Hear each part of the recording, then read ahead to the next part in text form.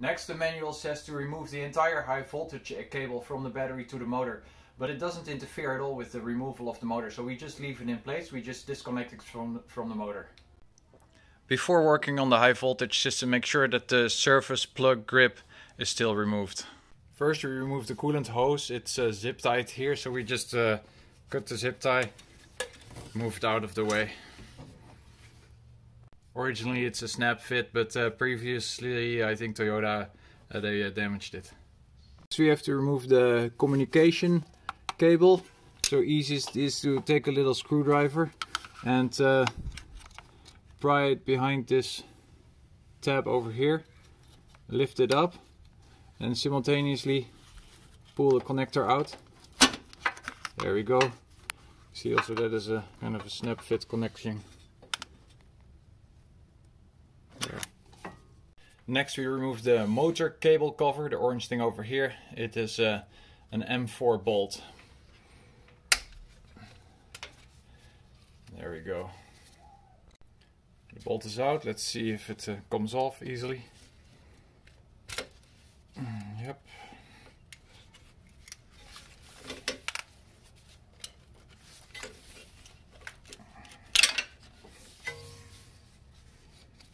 There we go.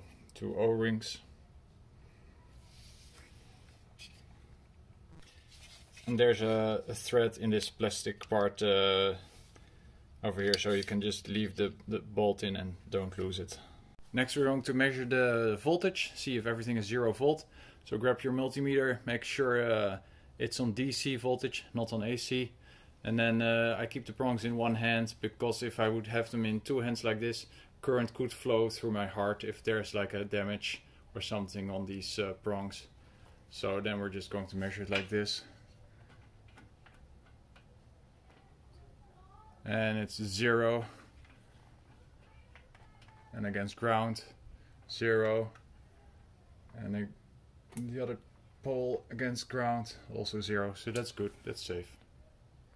Next we're going to remove this wire harness clamp bracket. So bolt over there,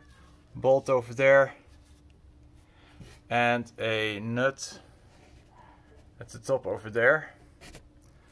And then Toyota already kind of damaged the connector between this wire harness and this bracket, so that this also a snap fit connector.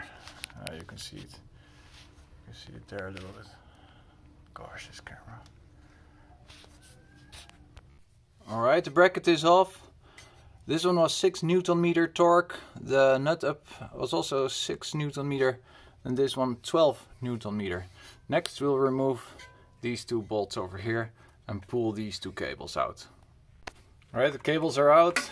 10 Newton meter is the torque. I put the bolts back so I don't lose them. Next I removed this plastic injection molded part over here.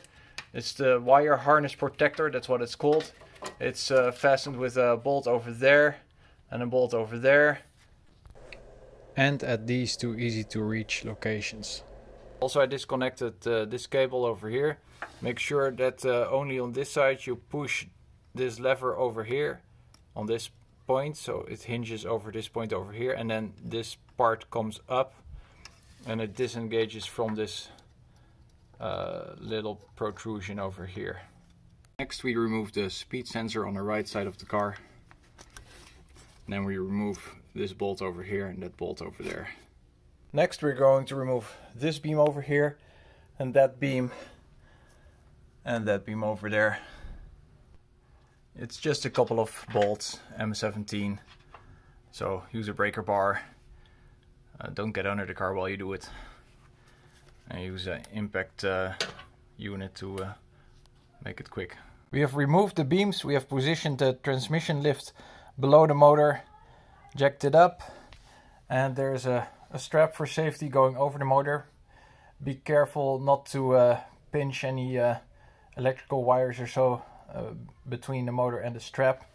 The ratchet had to be on this side over here, because right here the ratchet would interfere with this beam over here. Also I put a wood clamp around the this Harbor Freight transmission lift, because if you tighten the ratchet, then it will pull this flange all the way out and this little wheel will flop out, so that's not good. Note that the transmission lift is off-center because the electric motor is the most heavy part.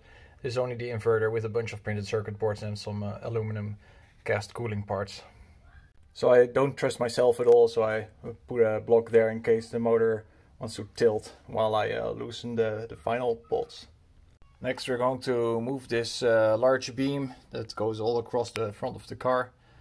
7 bolts M17. Remove the so-called front crossmember subassembly. Next is this bracket, which is only attached with 1 bolt to only the motor. Next, on the right hand side of the car, we're going to remove this bracket, which is this nut over here and these 2 bolts.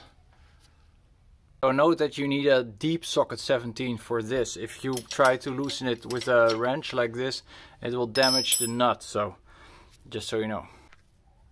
The 3 bolts are loose. Now there's a bolt all the way at the end. That's the last bolt holding the motor in place.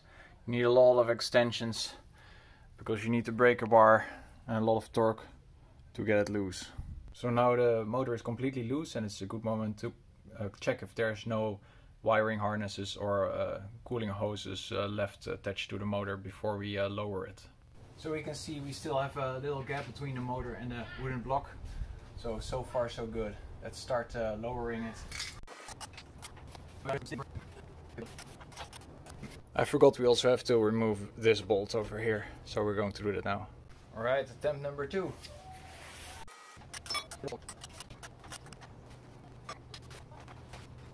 I raised the motor a little bit, and what happened is that this point the motor just tipped a little bit because it's still a little bit free to rotate. So hopefully it will stable. I have to keep that in check. And as you can see, it's bending. I don't like that. I added some wooden blocks here in case it tilts any further, so it doesn't fall any further than 1 inch. Now it's touching the frame there a little bit, so we have to move the motor a little bit here.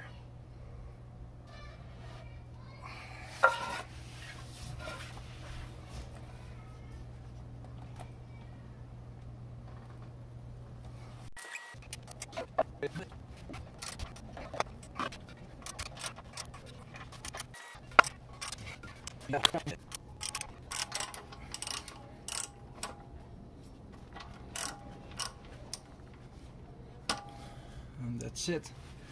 It's out. That's good. The question is, how much clearance do we really have?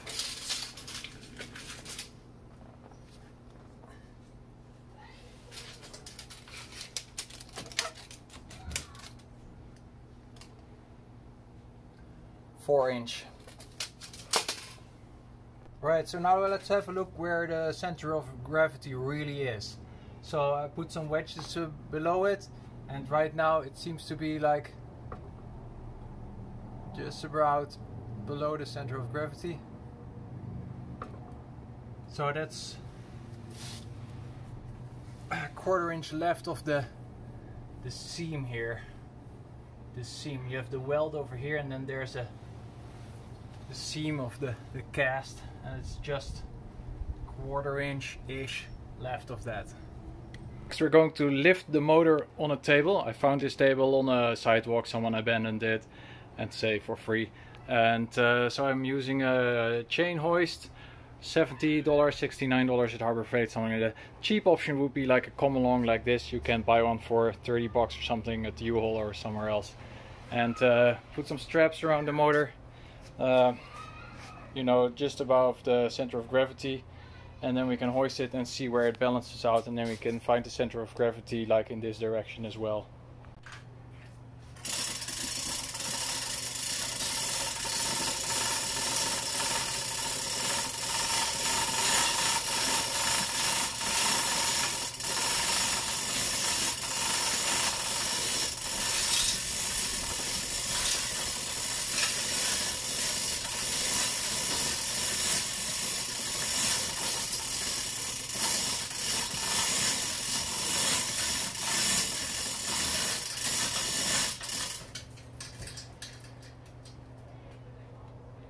Now it's hanging freely. We can look at the center of gravity from this vantage point. It should be right below this hook over here, which is no more than half an inch away from the center over here. Alright, I added an extra strap. Now we're going to see if we can lower it on the table and if the table will hold the weight of the motor.